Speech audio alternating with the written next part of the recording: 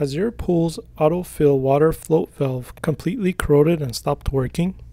Don't worry, this is something anybody can fix with just basic tools.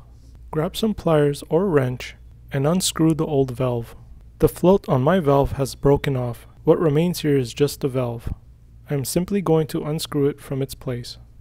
Here's what my old float valve looks like. It's basically trash. As you can see from the corrosion, the floater has broken off completely. But no worries, a new float valve like this is available. Just check the sizing and you're ready to order. Here my new float valve has arrived. As you can see, it's pretty much identical to my old one. It's shiny and new and ready to be used for the years to come. Here you can see how it works when you lift the floater up and down. Putting it in place is just as easy as removing the old one. All you have to do is just twist it into place.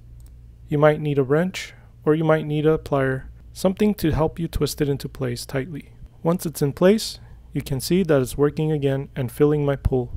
Thanks for watching, and I hope you found this video informative.